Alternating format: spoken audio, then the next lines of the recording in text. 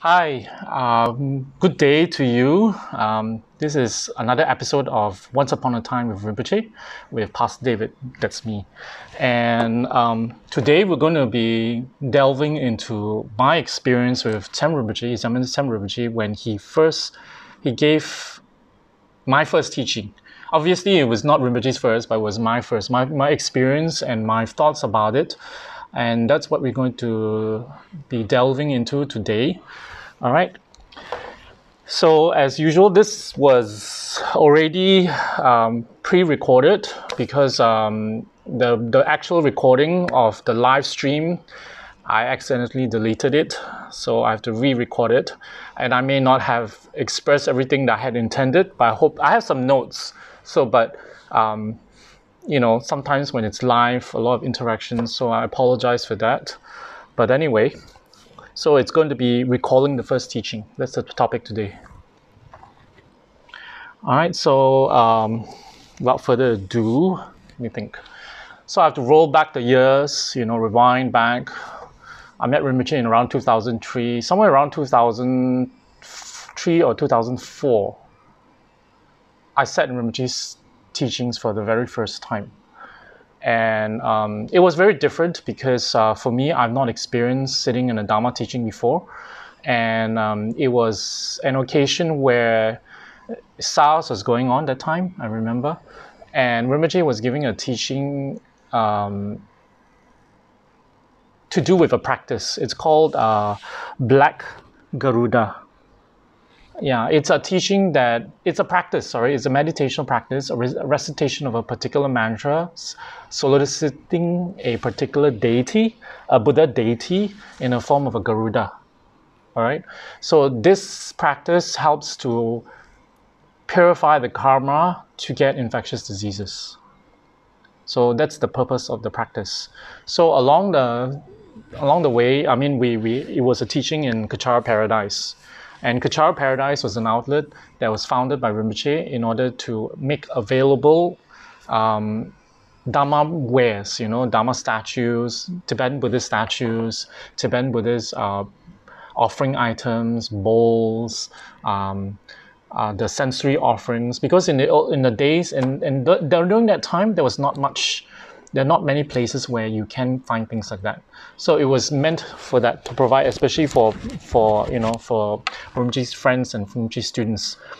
So I have not been to Kechara Paradise much before. Prior to that, I think once or twice. And then I was invited to this teaching. And I was really excited because I've never sat in Rinpoche's teachings before. And from my experience, before that, it was mainly, in conversation, Rinpoche is talking about something else, and then somehow Dharma came into the picture, into the conversation, and Rinpoche will give an explanation. But that's part of a conversation. So this is going to be a Dharma talk. So I've never actually sat before.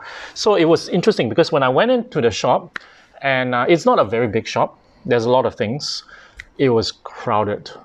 I think there was easily 20, 30 plus people that time. And we were just sitting knee to knee, we're just sitting on the floor, and Rinpoche was in a chair. And, but it was amazing. I can tell you the experience of watching Rinpoche is amazing.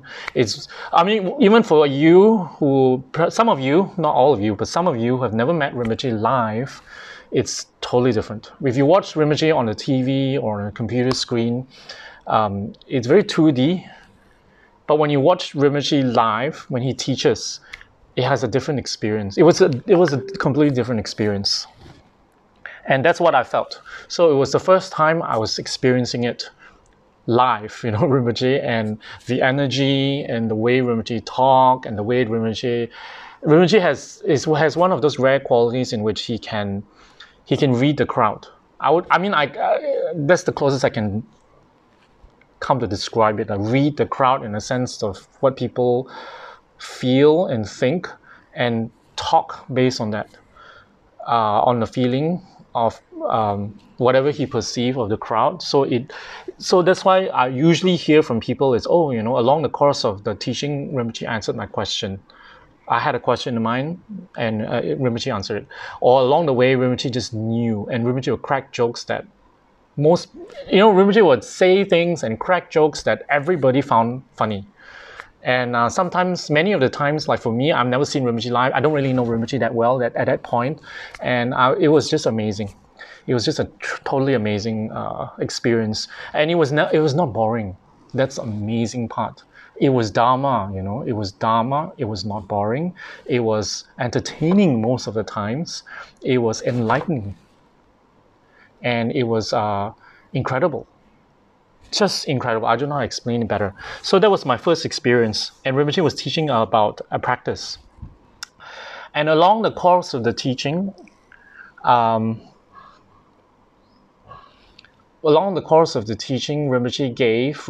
there's a few things that happened during that teaching. Rinpoche, one of the main purpose was actually to explain this practice, the Black Garuda practice. And then the secondary was Rinpoche was giving a general Dharma talk to all of us. And one of the things that Rinpoche said during the Dharma talk was, it was just hit me point blank, I don't know how to say this better, in a sense that at that point I was not convinced with Rinpoche yet, to be honest. I was still examining Rinpoche. I was still wondering, is this a path I want to choose to go along, I was like, because I was thinking, don't convert me. I actually told that to Rinpoche, don't convert me, point blank. I think in the other sharing, I spoke about that. So what happened was, I was still in that frame of mode, that thinking, don't convert me. I'm not really interested, but interested. I intellectually, whatever Rinpoche is telling me, made me, I was learning something from it. I was interested, but at the same time, I wasn't sure. So, but of course, I never expressed that to Rinpoche. And what happened was, in the middle of the teaching, Rinpoche said, I'm not here to look for students. I don't want students. Rinpoche said that. He said, honestly, I'm not looking for students. I am just here to share the Dharma. And as the Buddha said, you can take any aspect of any part of my teachings, and if it applies to you, please go all the way with it and put it into practice and gain its results. All right? So that's what Rinpoche said. And when he said it, obviously it's much better than how I'm saying it right now, but much more eloquent, much more elaborate, and much more with examples and much better than what I'm trying to tell you. But I just remember at that time, it's exactly what I needed to hear. Because at that point, my mind shifted. And at that point, I was thinking, this is a teacher I want to be with. This is a teacher I'm looking for. I never knew I needed a teacher, but this is the teacher I'm looking for. And the dream about the third person, the third person, I mentioned in the other sharing that psychic told me that there'll be a third person who's going to change my life. This is it. This is the person. And the dream I had when I met Rinpoche that is going to change my life, this is it. So I'm convinced I wanted to take refuge. I wanted to be a Rinpoche student. At that point, I remember thinking, and I was like blown away by the teaching. I was convinced, and I never looked back. Of course, along the way or throughout the years, there are many times I had doubts. When you are in the Dharma for a while, for many, many years, doubts is bound to happen. And it's just how you deal with your doubts. Whether the doubts is in your teacher, in the lineage, in the teachings. Of course, well, if you ask me now, how that's not a good way to address your doubts. Like if it's in the teachings and the teacher, then are we qualified or not? So, but anyway, so on my point in telling you, what I'm trying to say is that I had my doubts along the way, but somehow, from the deepest part of me, believe that Rinpoche is my teacher. That's it. And I've met him, and for some reason, I always felt, even from the beginning, there's some sort of very strong familiarity with Rinpoche, as if I knew him for a long time. But it was strange because we just met. That was the strangest part. And we just met, and we hit it off very, very closely, very well, and like we're the best of friends in a sense. And but there's some parts of Rinpoche's method and delivery was very, very different in the sense that he's very direct, he's very authoritative, and so it's not like any friend of mine. So he's not just a friend, you see. It's not some friend you can, joke around with, and there's an air of authority in Rinpoche, and there's air that At the same time, it's very strange with Rinpoche. My early days, my experience with Rinpoche. At the same time, it was also Rinpoche is still very humble. Rinpoche is still along with us, and Rinpoche is very, with like just very friendly, very genial. I think the word is genial, and with us. So, during the course of the teaching, Rinpoche said those words, and it convinced me that I wanted Rinpoche to be my teacher, and it was during that period also I was looking at the shells. I can't remember if it was the teaching, but perhaps it's a later teaching. Yeah, it could be a later teaching, but it's still in the beginning, in the early years. I look on the shelf, and the statue of Manjushri kind of looked back at me. And I'm not saying the statue moved or looked at me, but it stood out for some reason. And I thought I wanted to get the statue. And the first thought is I wanted to get the statue. Second thought that came followed by it was I want to offer it to Rinpoche. Yeah, that's what transpired that time. And it was about 16 inches. No, sorry, 12 inches, not that big. It's 12 inches. And I look at the price, I was blown away because it was not affordable. But then I've thought about it, and I look at I so happened to have I was just a little bit, my cash flow was a little fluid at the time. So I had some things. So I thought, why not, and the feeling was very, and my birthday is coming up. I remember during that period, my birthday was coming up, and I was saying, and Rinpoche just gave, Rinpoche gave a teaching about birthdays, in the sense that birthday is a period where we celebrate the ego. How do we celebrate ego? It's about me. Come celebrate with me. Be happy for me because I'm getting older. I'm supposedly getting wiser. And this is what Rinpoche said. It's celebrating me, and you have to give gifts to me. You have to come celebrate, eat my cake, come have a party with me, make me happy. So Rinpoche said, if for a practitioner, celebrating birthdays can also be celebrated in a different way. It can be it's an occasion to collect merit. It can be an occasion to make offerings. So Rinpoche always recommends students of his during birthdays. Of course, if you don't celebrate me in birthdays and all, we'll go through withdrawal symptoms and we'll be depressed. But anyway, so what happens is do both. That's what Rinpoche said. So you celebrate, but don't just think about yourself. So sometimes make offerings. Do some charity work. Do something different. That's what Rinpoche is trying to say. Do something different, a different dimension to a birthday celebration that marks our time on earth to make it more meaningful. For me at that time, I was so blown away by that teaching because it's very true. I'm very into me all these years. I'm always expecting a gift from my parents and from my friends and birthday cakes and celebration. I thought, yes, I've been very selfish all this time. And so that time I thought, why not offer Manjushri? And I love the meaning of Manjushri. At that time, it among all the Buddhas and Bodhisattvas, the various deities, Tara, Heruka, and all those, Vajrayogini, Vajrapani, so many deities, but that one stood up because of the meaning of it. And the meaning was, Manjushri was the Buddha wisdom. And it's intellect, gaining wisdom, gaining insight into the teachings, gaining understanding, becoming smarter, becoming more compassionate.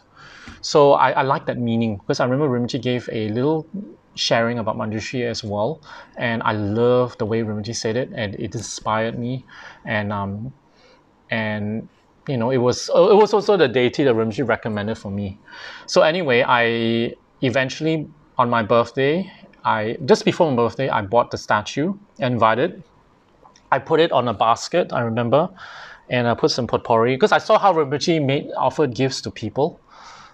And how when Rinpoche gives gifts, like Rinpoche gives statues as well, and all sorts of things, and he will go through a lot of effort to present the gift. It's not something like you put in a paper bag and this is your gift. Rinpoche never do things like that.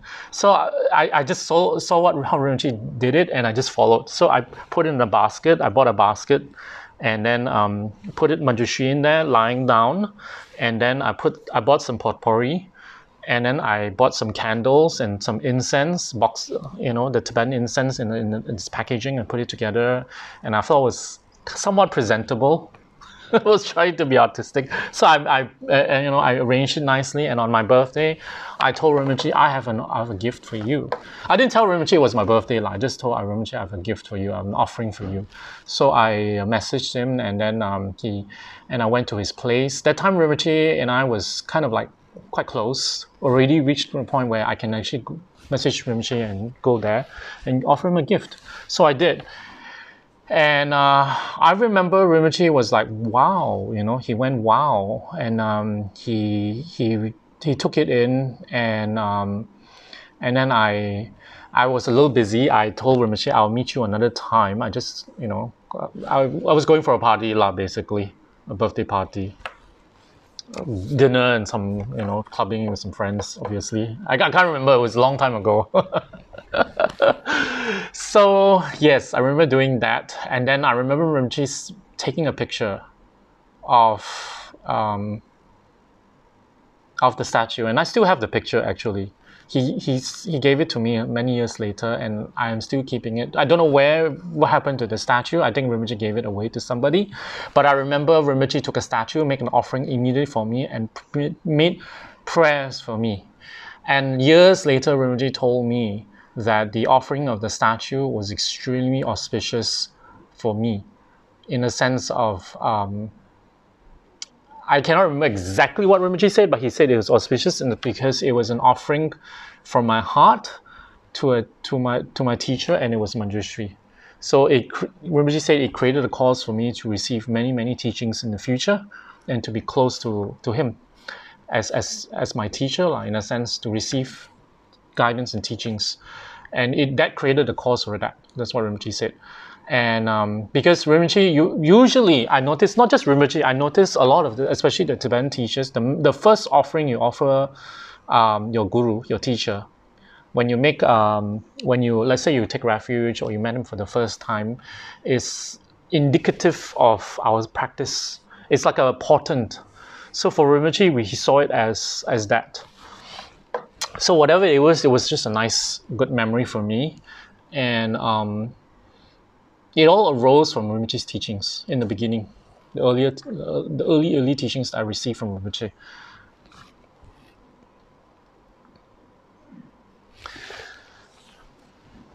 And Rinpoche's style of giving teachings evolve over time, but the structure, the method is pretty much the same, in a sense that Rinpoche, when he gives teachings, it's in a sense of, it's not just a formal discourse and then he talks very formal. Rinpoche tends to be slightly informal, and many of his teachings are on a personal basis to people and impromptu. And many of the impromptu teachings were inspired by his students, inspired by the audience, like his friend or a student that came requesting Rinpoche to do a blessing, whatever it is. And then sometimes Rinpoche gained some sort of inspiration from that, and he will give a teaching. And that's usually the case. And sometimes it's also another thing that Rinpoche loves to do is he likes to surprise volunteers. So if like people will come to Kechara House, later on Kechara Forest Retreat, when they come and do voluntary work, And he likes to, in the middle of the voluntary, it could be 10 o'clock, 11 o'clock, 12 o'clock. Sometimes there's some work that needs to be rushed, so it's late, and Rinpoche will come in all of a sudden, out of the blue. No one is expecting it. Rinpoche would just barge in, literally, and then say hello, and then come and give them a little talk. And many of the Rinpoche's teachings are like that. Of course, there is the formal one in a sense that is on the throne in Kechara, and that's usually on formal occasions like his birthday, maybe less his birthday. He doesn't really like to celebrate that. More like Lama Tsongkhapa Day, Wesak Day, more formal occasions, and sometimes when he feels there's need to give teachings as well, he will arrange for us for the place to be ready. And then Rinpoche always believe in education, in learning the Dharma. He placed particular emphasis for us, especially for us who come to Kechara to work, to receive a stipend for Kechara. Later on, it evolved into this organization of a lot of people who gets a stipend. And so what happens is Rinpoche wants to make sure that it's not a job, it's not work. So he takes a lot of effort in ensuring that whatever we do is not just a job and work. Meaning, it's not what it means. What I'm trying to say is, it's not just come in and then do the work, whatever work it is, like sales or pujas, or just feed the homeless, or just arts and crafts for its sake, for the job's sake. That he always makes sure that we have part of the curriculum, part of the job scope is to learn the Dharma. All right. So what Rinpoche believes is to make it the Dharma work meaningful. It's for us to learn the Dharma. And why is it important to learn the Dharma? It's because to improve, to be better, to become a better person, a better practitioner. And if you want to do Dharma work long term, to have a stable mind, Dharma is essential. Learning Dharma work is essential. So he's instituted that in Kechara, in the sense, all the Dharma staff who is Dharmically inclined, who is joining the organization, because there are some that it really is a career in a sense on secular, and maybe there are people who are from a different faith who join Kechara as well. Obviously, we don't force them to listen to Dharma when they don't really believe in it, and they have a different faith, which is fine if you don't, if you come and join us in Kechara, it is just a job. But if it's not a job, then it's our duty to learn the Dharma, along with just going to work and earning a paycheck, because at the end of the day, the end result is the Dharma. It is to benefit someone.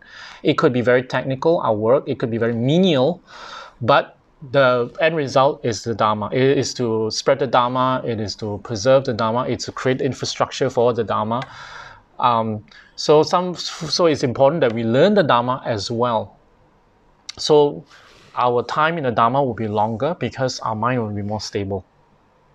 If you don't learn the Dharma, our minds will go up and down, because this is the work in Kechara that we do is not to make money. That's not our purpose of Kechara. It's not to make money off anybody. It is not to profit anybody, for anybody to gain a profit. In fact, we don't gain any profit. We do not. So that's the whole purpose. And at the beginning, right from the beginning, when I first joined Rinpoche and all that, it was not apparent, but over time it became more apparent later on, all right, about what I just said. So recalling the first teaching.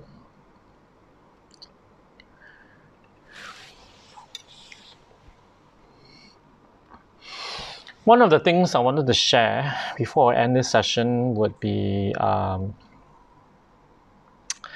Rinpoche also takes a lot of effort, make sure this is something that Rinpoche makes sure that of his audience is that they are paying attention.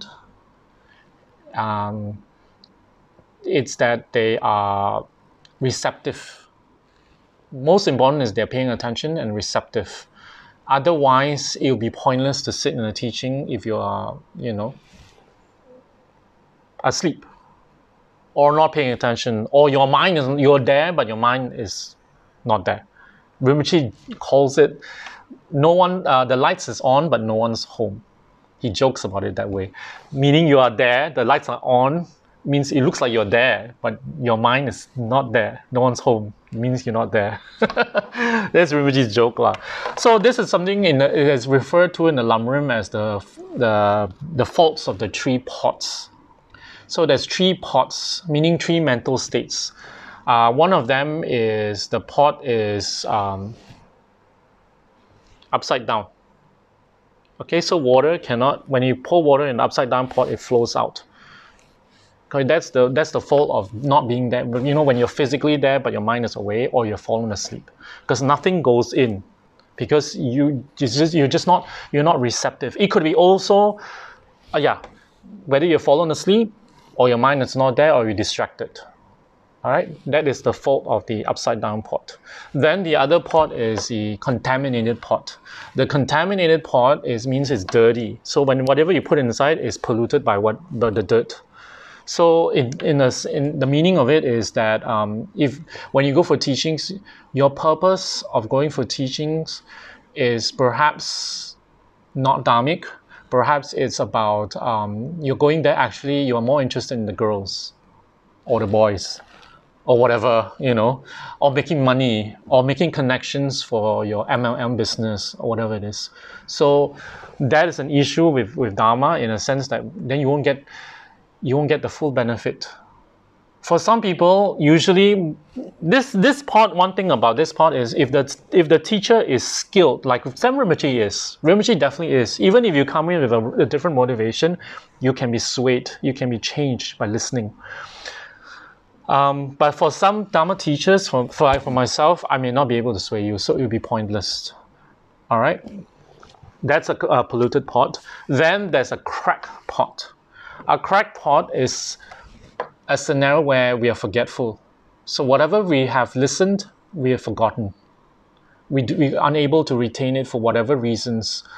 Perhaps the language is difficult. Perhaps it was delivered in a way that we couldn't remember it.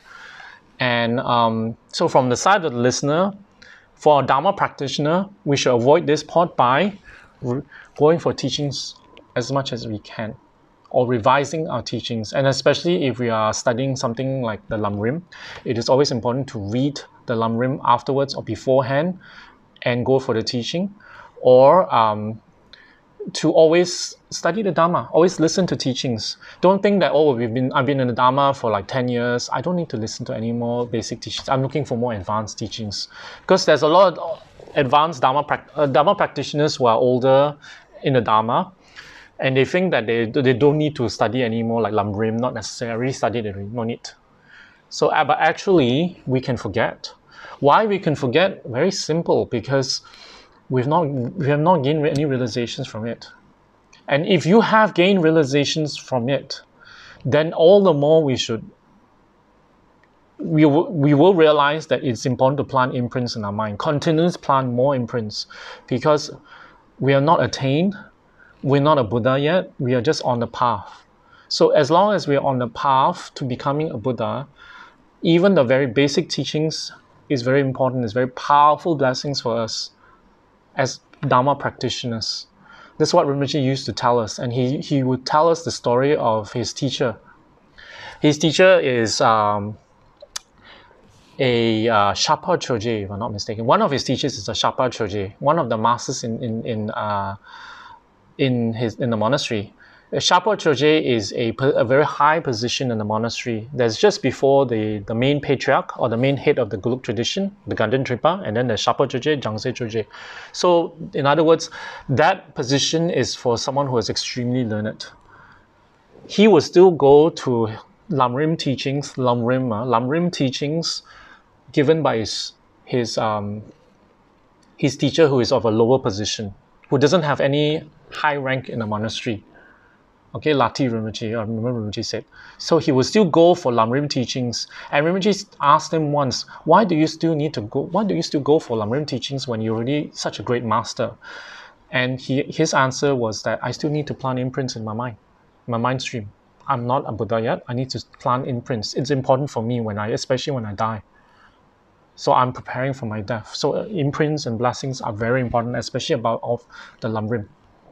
So for such a learned master to think like that, all the more, what Rinpoche is telling us is all the more for us to always continuously learn, imprint ourselves, collect merit, because you never know, when our time is up, or when our merits run low and we decide that one day we don't want to practice the Dharma anymore. So if we have a store of merits, a store of blessings, imprints, then such a scenario the chances of that happening may not be so high, So that's all I wanted to share, and regarding my first teaching, my earlier teachings, not just my first, my earlier teachings. You have any questions? Anything comes to mind? For the 3 cups that we have mentioned, is there anything that the practitioners can do? For example, setting the correct motivation, does it help in trying to get rid of the faults of the three pots? Okay, one of the things that we should always do in order to avoid the faults of the tree, especially the one that is the upside down, falling asleep during teachings. Even the most advanced practice, some of them are very, very, the moment they hear a teaching, they feel very sleepy. And that is, and you don't know why. Although they had a lot of sleep, they're very, very fresh, but they feel sleepy. They can't control themselves. It's because of obscurations. There's a type of karma that we can collect that obstruct us from listening to the Dharma. And hence, when there's a Dharma teachings, a lot of people find it very sleepy, and they don't know why, because it's because of this karma. And this karma arises from a few things. It arises from disrespecting the Dharma. How do you disrespect? Many of the times you disrespect the Dharma unknowingly, but there's still karma. Whether you know or don't know, there's still karma because of the object. So how do you disrespect the Dharma? Like Dharma books, we place them on the floor, we step over it, we place it with worldly books. That's one. The way we treat Dharma books, we should always place them on a higher position. It should be away from worldly books, samsara books, because there's karma involved. There's trace karmas, okay, small karmas, I'm saying. So we should not step over it. We should not disrespect it in that way. All these are actions that disrespect, that has karmic repercussions that will come back to us, making us very sleepy. And then another one is our altar. If you have a shrine with an altar, it's to always change the offerings. Make sure your offerings are fresh. Make sure it never go stale, never have dust and dirt and all that collect on your altar, on your offering, especially your offering items. Okay, because this is one way of disrespecting Dharma. So the karma that comes back to us is called, Rinpoche calls it drip. It's not an English word. Drip is a Tibetan word. It's not water dripping. No, it's not. The Tibetan word for drip is obscurations. Okay, obscurations that makes us very sleepy when we listen to the Dharma. So make sure our offerings are clear, and especially when we offer flowers, that we put some water in there, and make sure that water is always changed. If you're going to offer flowers, you have to be aware about that, because the water does, even just after one day, it can become very smelly, and then there's the karmic repercussion because you offer it. All right, so this too we should be mindful of. And then when we go for teachings, one of the things that Rinpoche recommend, don't be too comfortable in teachings. If you're sitting in a teaching or you're listening to a teaching, maybe it's not a live teaching, maybe it's a recorded teaching, don't be too comfortable. Try not to listen to teachings and fall asleep. And use it as a method to fall asleep. Then it's not very respectful to the Dharma. All right. If you want to fall asleep, you can do mantras. That is fine. Additional mantras that's not your sadhana, you can use that. Don't listen to teachings in order to fall asleep. All right. Don't train yourself to listen to the Dharma to fall asleep. That's not good. Although you do find it sleepy when you hear it's not good. All right. And when you do sit on a live teaching, don't get comfortable. Don't like, oh, because the aircon is on, then you wrap yourself, it's so warm, so comfortable, and then your chair is so comfortable, and then when you're very, very comfortable, it's very easy to fall asleep. And the way you sit, try not to slump down and be so comfortable, because that makes it easy for you to fall asleep. So it's just few steps you need to do to avoid this. This is a few things Rinpoche told us in the past. When it comes to teaching, because we should have some due respect. If you want to learn the Dharma, we follow these few things in order to gain the best benefit you can gain from the Dharma teaching. And if you're sleepy, look up, don't look down. That's one of the things. This is especially used in a meditation. When you're in meditation and you're very, very sleepy, not sleepy, but if you're feeling a bit dull, so you look up. Same thing, but it doesn't solve all. If you're very, very sleepy, if you're very, very sleepy and listening to teachings, have coffee, take a break, have a coffee. Practical ways to avoid that. Then when you sit in a teaching, then you avoid that, the fault of the three pots. And I mean, the hardest one will be the polluted one, the dirty pot, in the sense that if you have wrong motivation, I can't really say But if the teacher is skilled, then he or she may be able to convince you. But ultimately, Dharma is not about making money. Dharma is not about finding a partner. Okay, don't look for deities and exotic practices to help you with money and all that. There is, I'm not denying that its existence, but that's not the ultimate purpose of it.